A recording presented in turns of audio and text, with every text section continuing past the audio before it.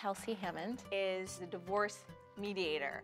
So she's decided the best way to protect herself from that horrible end is to lay out a set of criteria for every guy that she dates, and it hasn't gotten her very far in her love life.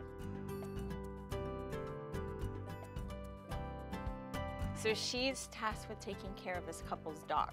This is how Kelsey meets Harrison. I play Dr. Harrison Curry. He's kind of at a crossroads in his career and life, and he meets Kelsey. Harrison doesn't think Kelsey's list is terribly useful. I think she unknowingly is then open to learning about someone who could be a great possible mate for her. They're both sort of at a crossroads, and they find each other, and kind of a beautiful little love story that it turns into. She realizes that both love and happiness can be found in unexpected places, and you have to be open to discover something about yourself and about someone new.